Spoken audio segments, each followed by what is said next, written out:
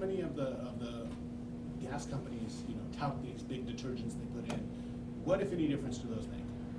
Well, they do make a difference, but it's a long-term thing. Fuel systems still get dirty, engines still get dirty, deposits build up, and the fuel detergents will clean those off, but it takes a long time. To continually run them all the time, it's really not that critical and not that necessary. A bargain tank of gas is not going to hurt your car. And that was our next question is, you know, if you're buying the expensive Chevron versus something a gas war, does that make a huge difference? Not really. Some people can claim that you can see a little bit better gas mileage off a high-end fuel as opposed to a low-end fuel. The alcohol content in gas makes a big difference. The more alcohol you have, the less fuel mileage you're going to get. But there's no way for the average person to know what the alcohol content is in the gas they're buying, right? It's posted on the pump. Oh, it is posted on the pump? Yes. Oh, okay. Yeah, it has to be labeled that it has an alcohol content, a maximum of, say, 10%. Maximum allowable by law, I believe now, is 30%. And lower's better? Lower's better. Excellent. Oh, you had said, though, maybe in some higher-end cars it might make a difference? The octane rating in higher-end cars makes a difference. The compression ratio on these cars is higher, so they can make more horsepower. The computer systems will compensate for low-octane fuel, but in doing so it reduces your power and thus reduces the gas mileage of the car. So if you've got a high-end car, good gas is what you need. Okay, and just to clarify that a little more, when we say high-end, we're talking Mercedes, Lexus, that kind of thing? Sportier type cars. Top-of-the-line cars of most manufacturers run high-compression engines now, again. But your average grocery getter, no big deal? Not a big deal. 87 octane all day long. Okay. Let's see, so that's detergents, octanes, and cheap versus expensive. Okay, so we're not hurting our cars by going to gas war to save a few pennies. No, you're not going to damage the car.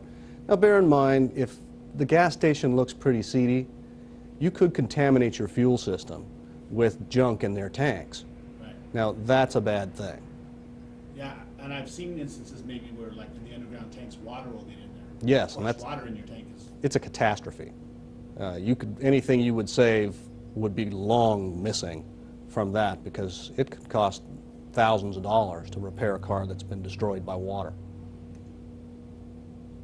Yeah, I actually covered a story on that once in New Mexico. Oh, and you had said, you know, there are other ways to improve your mileage, as simple as driving habits. The best way to save fuel is get off the pedals. Because your car has 300 horsepower does not mean you have to use all 300. You do not have to get through the intersection at the speed limit. You can take a little more time, work your way up to the speed limit. If the light is red 2 blocks away, cars coast really well, and you don't have to be afraid to drive with no feet on the pedals. When you coast, it's free. When you get on the brakes, you pay for brakes. When you get on the gas, you pay for gas. If the car will ride it to a stop by itself, absolutely, let it do it. It's free that way. That's an excellent point. The other thing is reduce your freeway speed. 60 miles an hour is the magic number. Above 60 miles an hour, your fuel consumption goes through the floor. It takes much more power to push that car through the air the faster you go. And I believe it's of a square of how fast you're going.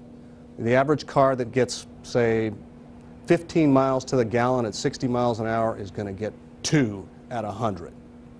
Wow. Okay. So it's not just like a gradual decrease. No. As the speed goes up. It goes like this. Way up. Okay. So 80 miles an hour is costing you big. Excellent. What, if any, role does cruise control play in all that? Cruise control, if your driving habits are good and you're a smooth driver, you'll get better mileage by yourself, because the car will seek to keep the same speed no matter what the grade or whatever traffic is like. If you tend to be aggressive, the cruise control is going to be a little bit better for you. But if you're a conservative driver, leave it off.